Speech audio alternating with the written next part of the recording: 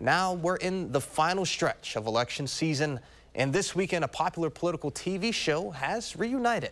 Actors from West Wing are in Madison to campaign for Kamala Harris and Tim Walz. And our Meryl Hubbard got an exclusive interview with one of the stars. West Wing wrapped up its final season in 2006, but here in 2024, some of the cast members have rejoined to motivate support for the Harris campaign. Madison!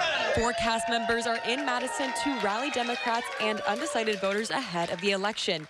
Bradley Whitford, Mary McCormick, Richard Schiff, and Martin Sheen all started with a meetup on Madison's east side with a couple dozen canvassers. For Whitford, this is a return home. He is a Madison local that grew up on the east side and is passionate about getting more Wisconsin voters out to the polls this election. He spoke about how his dad used to work for Planned Parenthood in Madison.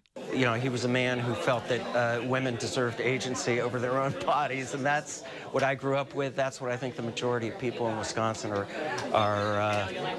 looking for. In turn, Whitford is advocating for women's reproductive freedom, gun safety, and an opportunity economy. We know what the stakes are in this election. This ain't, you know, this ain't no stinking television show.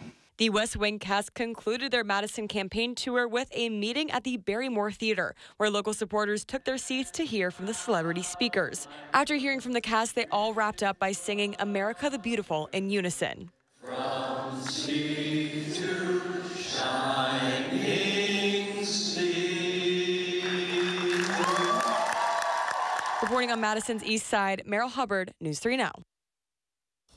Meryl, thank you. Now we have a response from Wish GOP Chairman Brian Schimming, and he says perhaps the cast can finally share their secret plan to fight inflation since Kamala Harris does not have one.